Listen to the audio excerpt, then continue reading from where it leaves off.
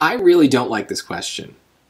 It's not that bad, but like there's an easy way to do it, but most people don't see the easy way and they kind of just like get lost completely in the question.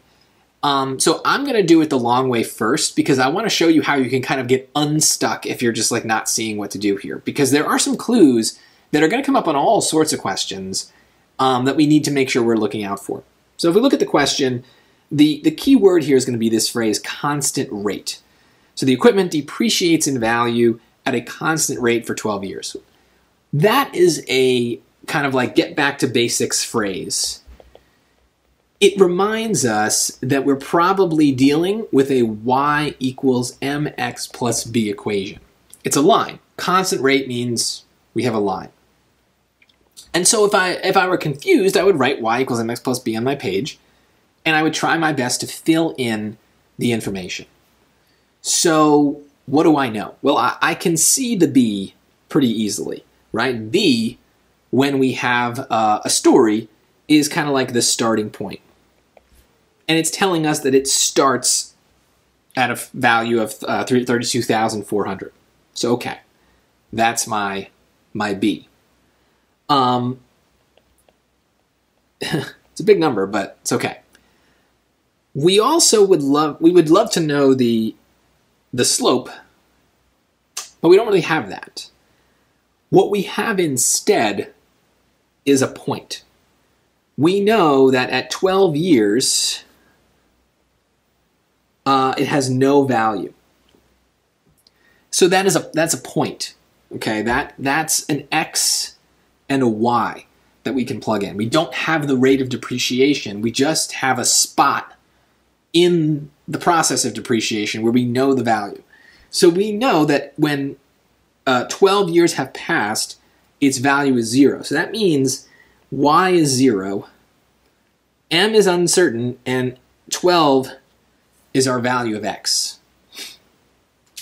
So, actually, let's put that in red just to be clear that this is our constant rate. This is the thing we want to know for now. And that's the thing with y equals mx plus b, is if we have it's 4 parts, if we have 3 of those parts, we can always find the 4th. And so not really knowing why that might help me, I'm going to do it anyway, because I have a task. This is why I don't like this question. It's getting a little messy, but it's doable. So if I clean this up a bit, what I would do is I'd move 32,400 over to here, and I would then have that equal to 12m, and I got to divide by 12 to get m by itself. So it means I'm doing one of my least favorite things, long division. So 32,400. Sometimes you have to do it in the SAT, so you got to know how to do it. Here's the way to do it. 12 goes into 32 2 times. 2 times 12 is 24. We subtract, and we get 8. Then we drop the 4. And 12 goes into 84 7 times. We might need to count that in our heads, but there you go. 7 times 12 is 84. And so that's a 0, and then we've got some zeros dropping, so 2,700. And it's a negative. So what does this mean? This means that my slope is negative $2,700, meaning every year this thing is losing $2,700. Now what? Well, we want to know how much it's worth 4 years after it's purchased. So that's something we can plug in. So if we go back to our y equals mx plus b equation, now we have a sense of what it is. It's y is equal to negative 2,700x plus 3,200 or 32,400. Now we can plug that 4 in for x, and that means we're still going to need to do some annoying math. 2,700 times 4 to put that in there. 4 times 0 is 0, 4 times 0 is 0, 4 times 7 is 28, 4 times 2 is 8, 9, 10. 10,800. However, even though that's an answer choice, that's a trap, because that's the amount that it is losing in 4 years, and I need to figure out how much is left. So when I put that in, now it's y is equal to 10,800 negative plus 32,400, which means we subtract the 10,800, 0, 0, 6, 1, 2. And we get C. Yeah, this is rough. So this is not the ideal way to do it.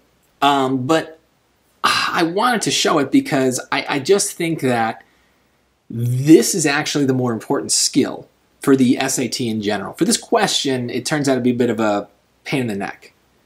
But for the SAT in general, when we see phrases like constant rate,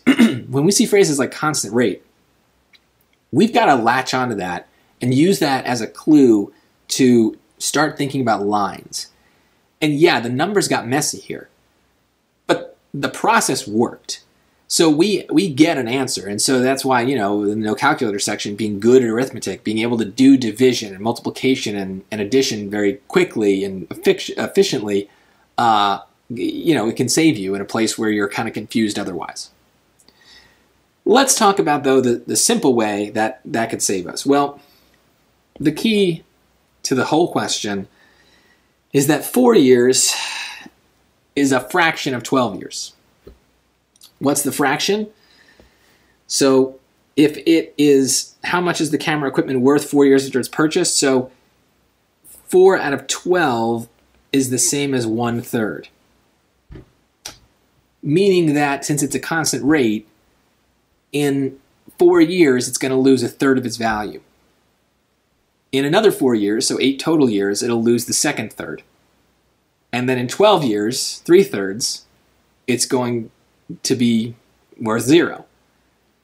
So really what we want to do is take 1/3 of 32,400. And so again, we were kind of doing some division here. 3 goes into, a little easier though, 3 goes into 3 once, 3 goes into 2 0 times, so I'm going to do short division here. 3 goes into 24 8, and 0 0. So there's that number again, 10,800, which again is a trap answer choice. And this is why you got to really be careful no matter what way you do it. So that, again, is the amount that it loses after 4 years. It's losing 1/3. So what's its value after 4 years? It's 2/3 of the value. So we can do subtraction, we can do multiplication here. I'm going to do subtraction because that's what I did before. Actually, I don't even need to do it. You get it. It's literally now we would just do the same subtraction that we did before. 32,400 minus 10,800, and we would get the right answer, 21,600. I don't know. I think that both of these ways are challenging. One of them maybe is mathematically easier, but I think it's more difficult to notice and to get there. So in the spirit of like, you want to keep moving, unless this purple way comes to you within 10 seconds, you can't keep staring at the question hoping it does. You have to get moving, and y equals mx plus b gives us a way to get going and to start doing stuff. That's always better than staring at a question. The get back to basic strategy is about that. It's about noticing the basic thing that's at the heart of the question so you can start doing something with it. Even if you're not sure how it's going to end, you at least have a plan and you can kind of cobble it together. If someone has a better way, share it in the comments. I'd be curious, but I don't really think there's a good one here.